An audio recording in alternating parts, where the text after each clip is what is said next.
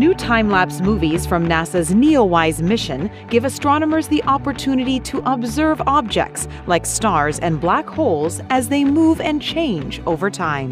The videos were made by combining more than 10 years of observations. We have ignition and liftoff of a... When the mission launched, it was called WISE, and its goal was to study the universe outside our solar system. But NASA repurposed the mission. Now under the name NEOWISE, its main job is to actually find and track asteroids, comets, and other near-Earth objects.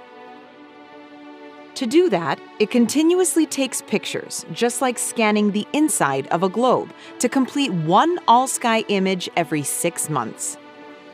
By combining 18 all-sky images taken over more than a decade, the mission is opening up a deeper understanding of the universe. Like this feeding black hole, you can see that as gas is pulled in close to the black hole, it gets hotter and brighter, indicating the black hole may have eaten a star. Here you see a star reaching the end of its life.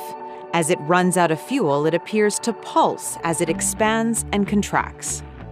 This star-forming region is home to more than a dozen protostars.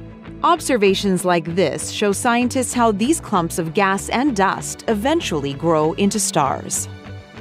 These frames capture a brown dwarf moving across the sky.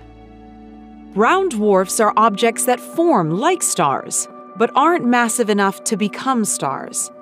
Using WISE and NEOWISE data, scientists have identified hundreds of brown dwarfs hiding in our cosmic neighborhood. And more discoveries outside our solar system are expected. As with this star, scientists don't yet know what's causing it to brighten.